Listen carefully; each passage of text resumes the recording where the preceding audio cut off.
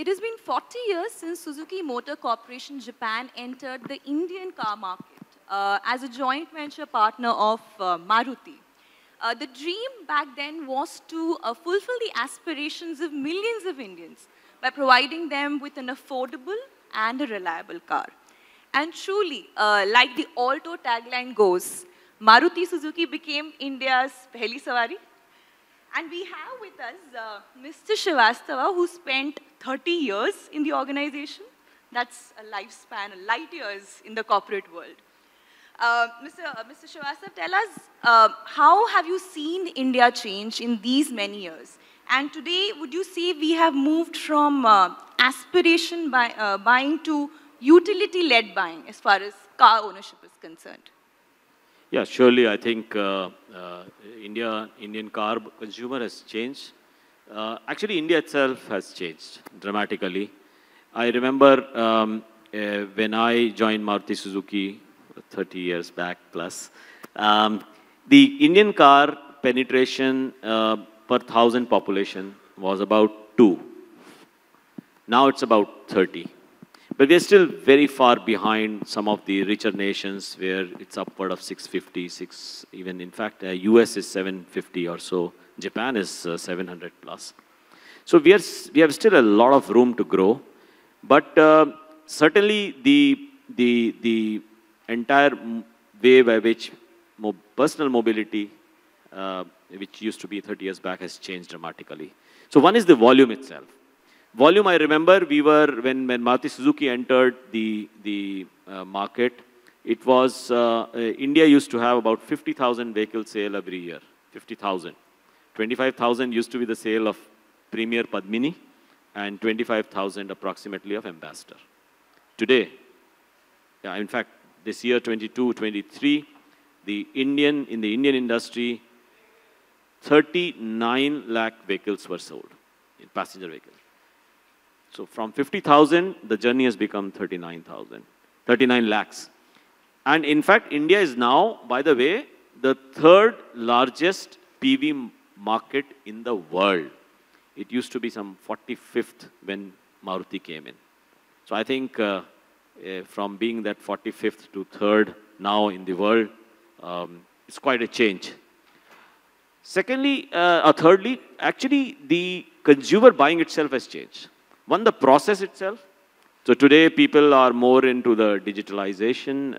People use internet to find out about the cars. Earlier, it used to be largely word of mouth.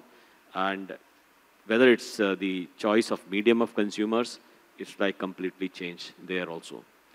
Fourthly, in terms of the buying pattern, earlier about 80% of the people or 85% of the people were first-time buyers. Compare with the US or Japan, where the first-time buyers are only 5%. Now, of course, it's about 45, 47%. But first-time buyers from 85% have now come to about 45%. Replacement buying and additional car buying. That is, you have a car and you buy another car in the family. That has increased. So also has increased that you sell your old car and buy a new car. So that is the other big thing. And when you said that the reason for buying has changed. So earlier it used to be entirely about functionality, but now it is more about aspiration. That's because the social milieu has changed in India, and people are now buying more for aspiration rather than just utility. Another thing is, in April 22, you launched the XL6 of 14.55 lakh. Then there was a Grand Vitara that came in with a price tag of 22.5 lakh. And now you're all set to launch your most expensive vehicle yet. Tell me, in the past many years, has the car maker's agenda changed from providing the most affordable car for India to moving to a more premium-based model? Has the positioning overall changed for Maruti Suzuki? Yeah, I think we are just following the market.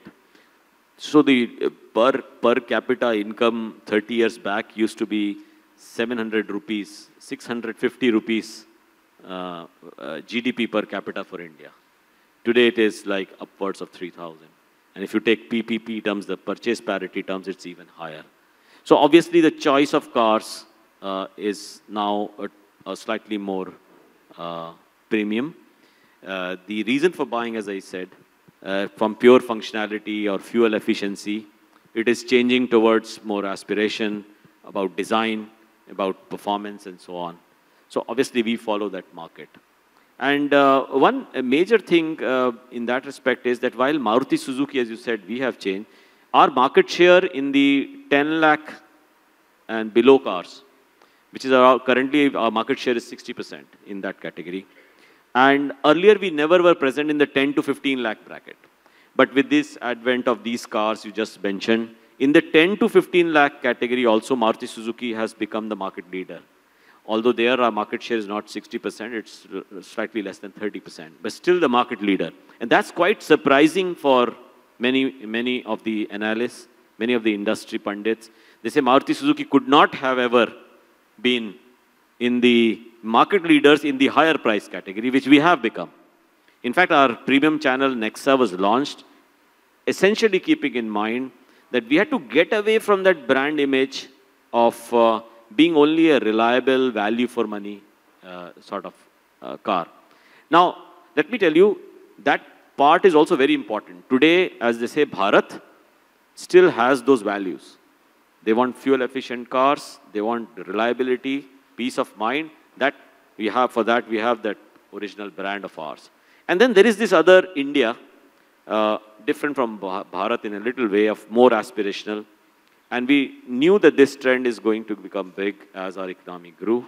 And that is why we became a slightly more, we launched a premium channel, which was Nexa. It's not premium, it is what is called mass premium. So it's not luxury, it is mass luxury.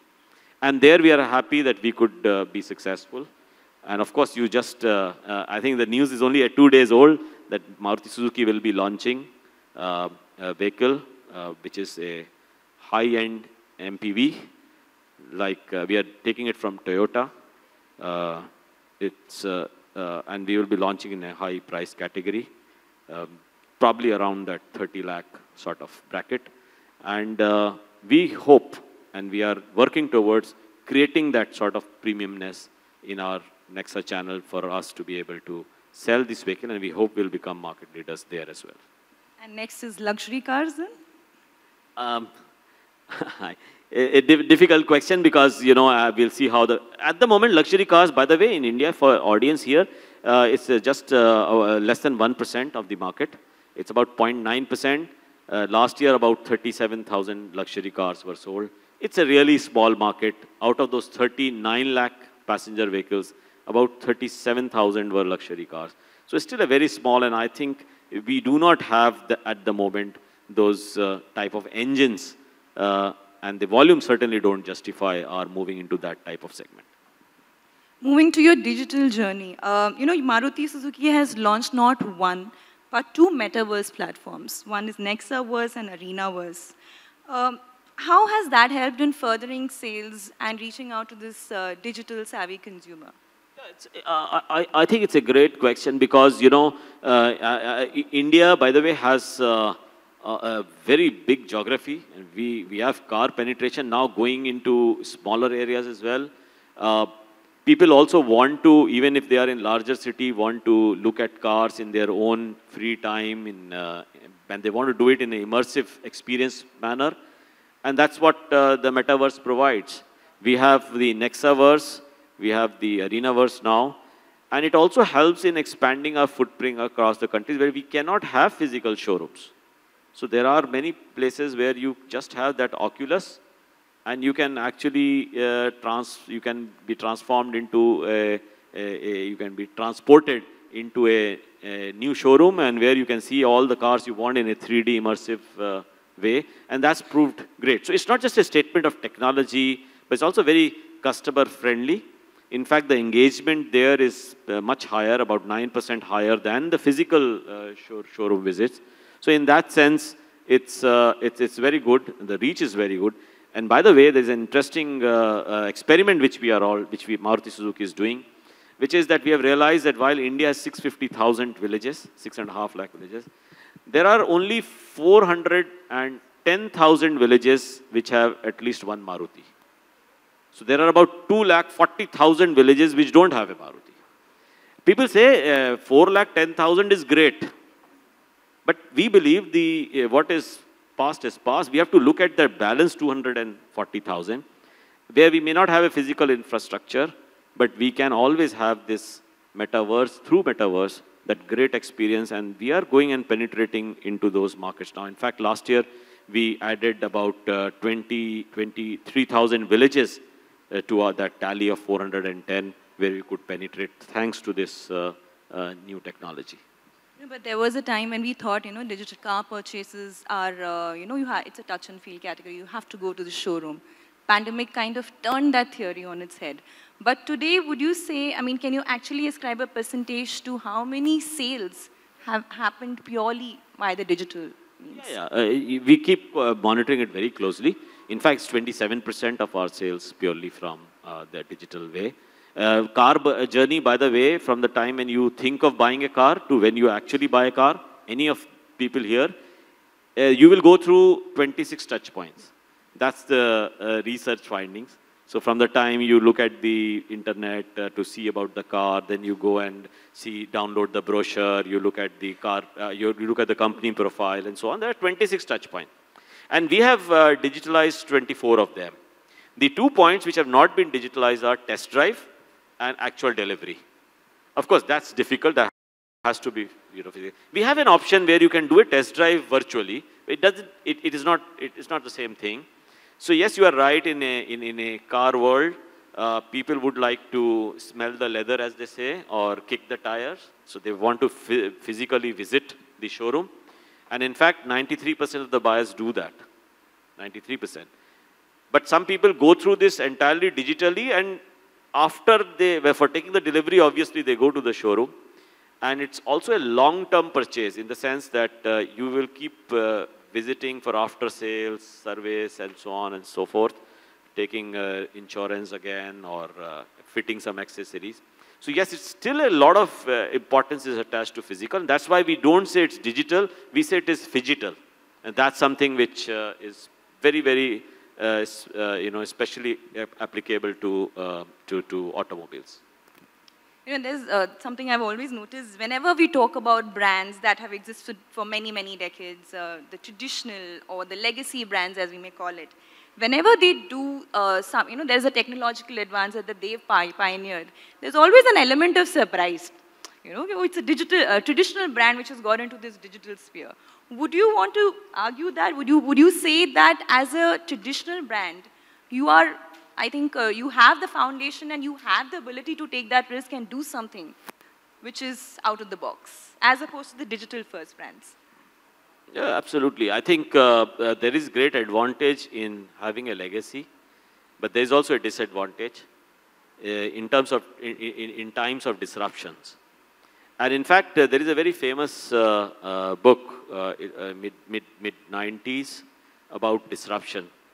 It is about traditional brands with large market shares, how they are averse to disruption. And the reason why they are averse to disruption is because they don't want it to happen. And why they don't want it to happen is because they are market leaders and they are good at what is already happened. That's why they are market leaders. So they are good at the current. They may or may not be good for the future.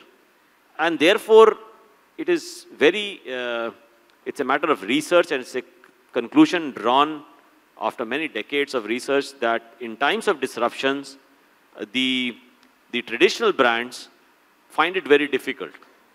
It is true. And those brands which do not change according to those disruptions will be wiped out, because disruptions will happen irrespective of whether you want it to or not. So while you are good at, you are market leaders because you are good at doing things currently in the most efficient way, therefore it is in your interest that disruptions don't happen. But remember, disruptions will happen irrespective of whether you want it or not. And Maruti Suzuki, we realize that. And therefore, we have a program in our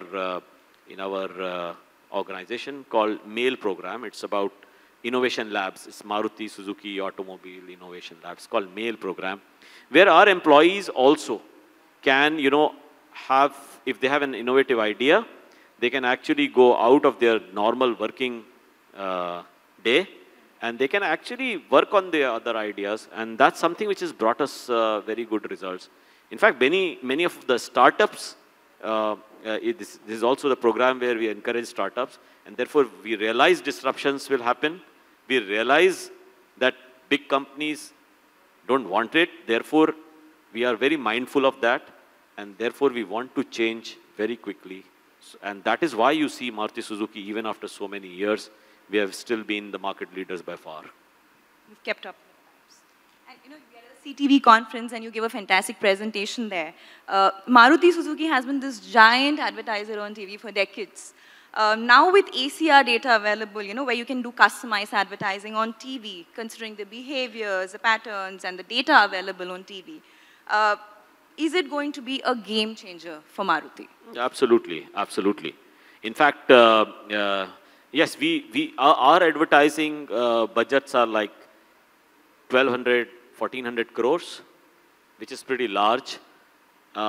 We used to spend most of our advertising budgets on television.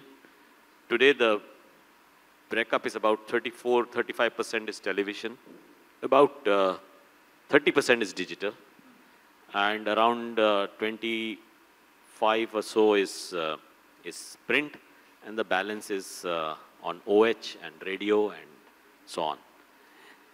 So yes, we have to change, and I believe while television is still very important.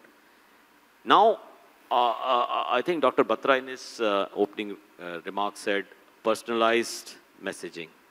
And we have at Maruti Suzuki built what is called a SVOC, a single view of customer. We have sold in the last 40 years of our existence 2.5 crore vehicles. And we have data about these 2.5 crore consumers. Earlier it used to be data only on our DMS, which is a transactional data. So in cars, as you know, people will come and do their insurance, they will do financing. So we know all that because that's transaction. Then they come for surveys, etc. But now we have interactional data as well. So if a consumer walks into the showroom, we will keep his data.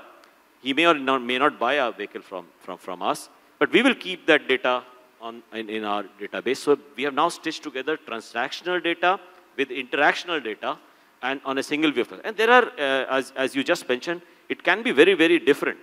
The scenario can be very different. In fact, I'll give you an example. There was one consumer who bought a WagonR in 2005. And we had in our database. And our database told us, because we run analytics on this database. And now we have, of course, ML, AI, and so on and so forth. So this data threw up a very interesting thing that the daughter of this guy would be passing out from college. She was in Gargi College in Delhi. And that she might be buying a car. So sure enough, our people approached her. And she said, no, my dad bought the WagonR. I'm not going to buy another WagonR. We said, no, the WagonR has changed. It's the third generation now. And she was buying another car from one of our competitors. I wouldn't name. But when we approached her, she said, I'm not going to buy a WagonR. When we showed the WagonR, she took a test drive. She bought the WagonR. Now, that wouldn't have been possible. Yeah. And we have a connected, we are talking of connected TVs. We have connected cars now. So we have now we can know how many times a consumer is putting the brakes on, how many times he's over speeding, or even where he or she is going. But don't be afraid, because we are governed by data privacy, and we can't really. But you know, sometimes we approach the customers and say, you must change your brakes now. So he says, I have done only 10,000 kilometers. Your manual says it has to be changed in 20,000 kilometers. So we say that's if you are applying brakes during a day 5 times. But we find that you are applying 31.2 times on an average. And therefore, your brakes are likely to become bad earlier. And sure enough, then when they check, they will find that. It's all through this connectedness. So you can have absolutely different scenario.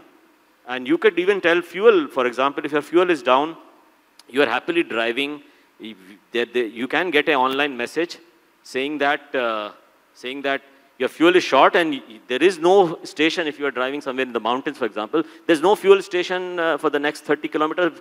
You will have a fuel station in another, let's say, 100 meters. Better do it now. And not only, I mean, there is no end to it. And I can give you some really, not horrible, but really great examples. For example, we are doing a testing of retina movement. So if you are driving and you are like a little drowsy, or if you are looking around, I mean, your attention is less, then we can tell that please be careful. Your attention has to be. So there are so many things which we can, you know. My daughter, when she takes the car, my car, so she will say generally, मैं Nehru Place जा रही हूँ to meet a friend. Then I find कि वो तो गुड़गांव जा रही है. So I tell her कि भाई कहाँ जा रही हो? So she says, Dad, आपका data privacy का वो मैं मुकदमा करूँगी. So I say कि वो तो ठीक है, गाड़ी तो मेरी है, मैं चोरी का मुकदमा करूँगा तुम्हारे पे. But you know, jokes apart, it's something which you can put to great use.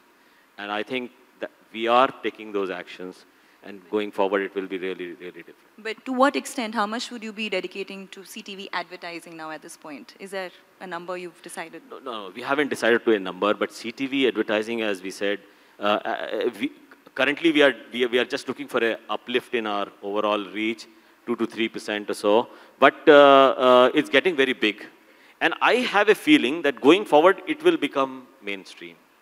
And people will say, you know, because CTV has great advantages, both of linear, combined with linear, it has got great, especially for auto brands, where we have imagery and stickiness of image, very important. Moving on to something very important for you, I think, at this point.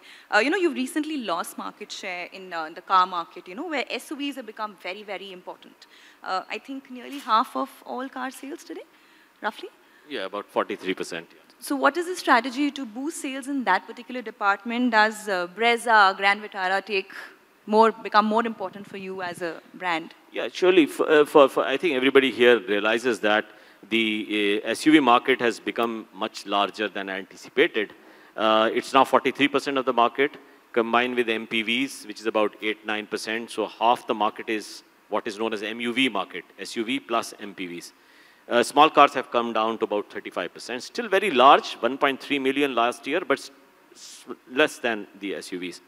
And you know, Maruti Suzuki market share, and I would like to you know, dispel some you know, wrong notion. People believe that Maruti Suzuki lost market share last 20 years. It's not. So if you look at data for the last 23 years, Maruti Suzuki's market share has always fluctuated between 43 to 51%. We have market share above 50% in 4 years, in the last 23 years. And those 4 years have been 2018, 2019, 2020, and 2021. So 50% plus market share has happened recently. And therefore, despite the fact that so many competitors have come in, you are referring to market share loss of last 2 years. And last 2 years, what has happened is, while our market share in non-SUVs has gone up, now to 65%, from 58% to 65%, but our SUV market share has been low. And the reason has been that while this market has about 46 brands, Maruti Suzuki has only one brand, which is the Brezza. We introduced the Vitara last year, September. Now we have introduced 2 more models, Fronx and the Jimny. And we hope that we'll reach about 25% share this year with, in the SUV, combined with a 65% market share in a non-SUV. I think we should look at market share above 45%. And our long-term target is 50% market share again. For that, we need to reach 33% market share in SUVs. That's going to take some time, but we are working towards that. Fantastic. I think this has been a great year for you. Even otherwise, you've reported a rebound in your net profit for FY 2022. 23 after, consecutive years of decline. Another thing was, I think you've entered the global 30 car maker list by revenue. Yes, yeah, you're right. Actually, this is the first time any car manufacturer in India, in fact, any engineering manufacturing company in India to cross 1 lakh crore turnover. That's happened for Maruti Suzuki this year. And that I think that is the reason why it is propelled in the top 30 companies in the world, as you just mentioned. Profits have been good, but I believe profits are a function in Maruti Suzuki and for other auto OEMs, mainly a function of material cost. And material cost means commodity prices, more or less. So that fluctuation is what led to the lower profits in the 2-3 years earlier. But now it is again back on the thing. So we made about profit before tax of almost like 11,000 crores. So hopefully it should get better from here, especially if the commodity prices come down. And just my very last question related to this, because you mentioned you're obviously going to increase that market share. How soon are we going to see that 50% and above? What is your target? You said, are there a couple of months, years? No, it's going to be medium term. Can't be next year, as I said. Next year, most likely, if everything works well, supplies are okay, around 45-46%. That's what I expect. Going forward, of course. तो मुस्तकबिल करीब में तो नहीं होगा. बाजार की हिस्सेदारी 50% मुस्तकबिल में ज़रूर होगी. मुस्तकबिल करीब में शायद नहीं हो. चलो, inshallah. Thank you so much. It was absolute delight talking to you. Thank you for that insightful conversation. Thank you very much. Thank you.